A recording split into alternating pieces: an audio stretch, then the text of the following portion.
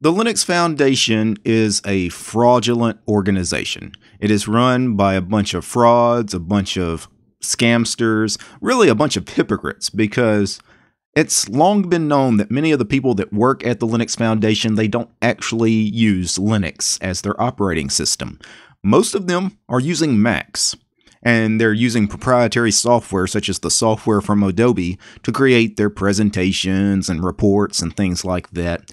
And it bothers me that you have people that work at the Linux Foundation, and most of them are not even using Linux as their operating system. And I'm not just talking about GNU/Linux, which they really should use that, but even the proprietary operating systems that use the Linux kernel. I mean, these guys are not running Chromebooks and they're not running Android devices. No, they're all running Apple products. They all have MacBooks and iPhones, and none of that crap even uses the Linux kernel, right? It's like these people, they're out there shilling and trying to raise money for their product.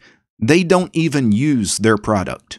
A couple of years ago, the president of the Linux Foundation, Jim Zemlin, was spotted using a MacBook to give some presentation or something, and that caused quite a stink. But, a lot of people just kind of brushed it off. Maybe that was a one-time thing. He probably has machines that run Linux, but he just happened to have his MacBook that day or something. But no, this is a recurring theme, because just yesterday, I came across a Twitter post that basically took a screenshot of the Linux history report. So there is a Linux kernel history report that the Linux Foundation puts out, I think every month or so. Anyway, this guy downloaded the PDF of the report and was checking the about information of the report, and it shows that this was created on a Mac using some Adobe software. Matter of fact, I can show you guys this on my computer.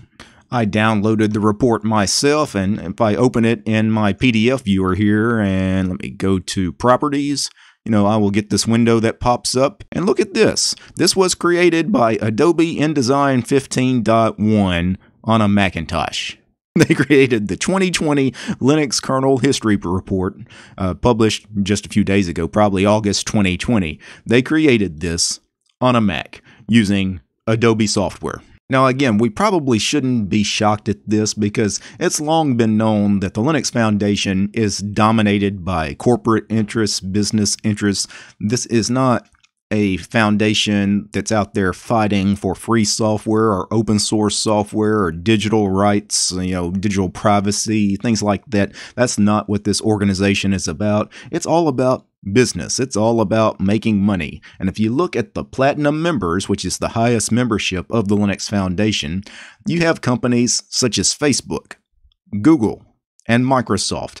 And those three companies really dominate the Linux Foundation and dominate Linux development, because those three companies are heavily invested in Linux. Of course, Google makes several operating systems that use the Linux kernel. Of course, Microsoft does a lot with Linux, with Azure and, the Windows subsystem for Linux and all of that. And Facebook probably has millions and millions and millions of Linux servers.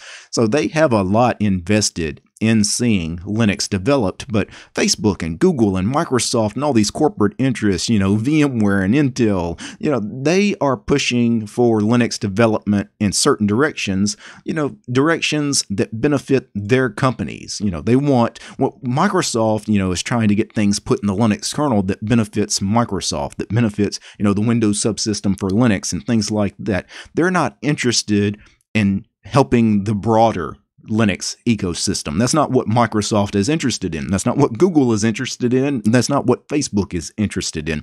And all three of those companies have seats on the board of directors of the Linux Foundation. And it frustrates me that they are using the name, the Linux Foundation. I don't care necessarily what people do, but they're putting it out there. We are the Linux Foundation. So many of us in the Linux community would assume that they are ideological and is out there standing up for open source and doing what's right. But they're not.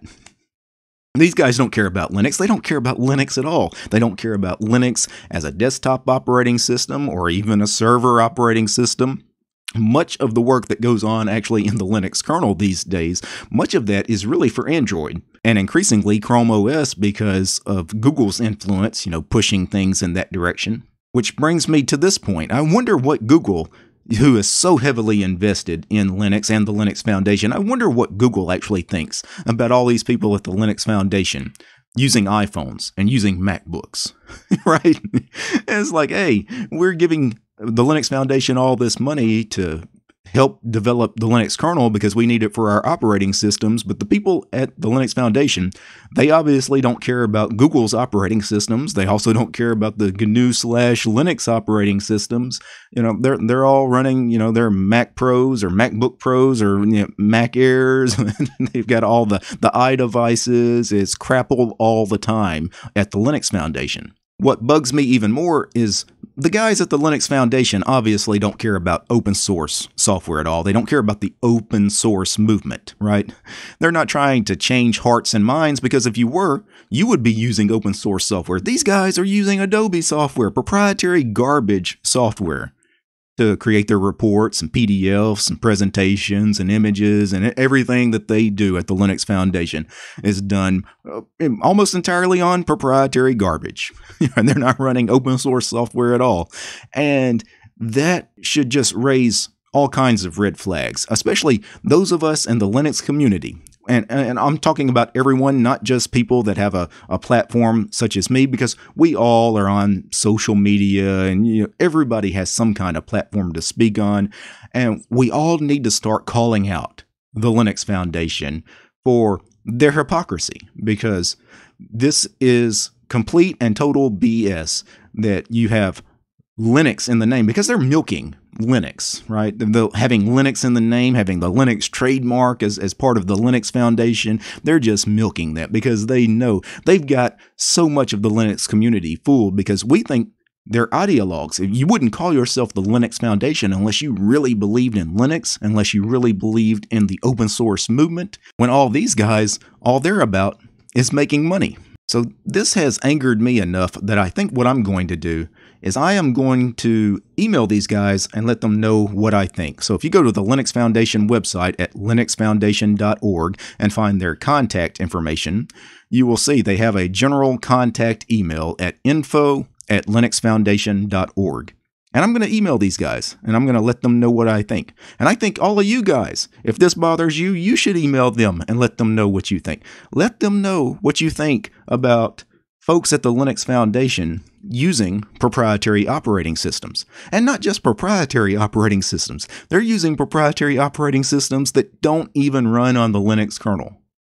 And they're using proprietary garbage software like the Adobe products to do basic work, PDFs and presentations and things. And they're doing this not just for work at their house or whatever. I mean, this work is being done for the Linux Foundation. That PDF file that somebody created on a MacBook using Adobe, that was done as work for the Linux Foundation, for a Linux Foundation report.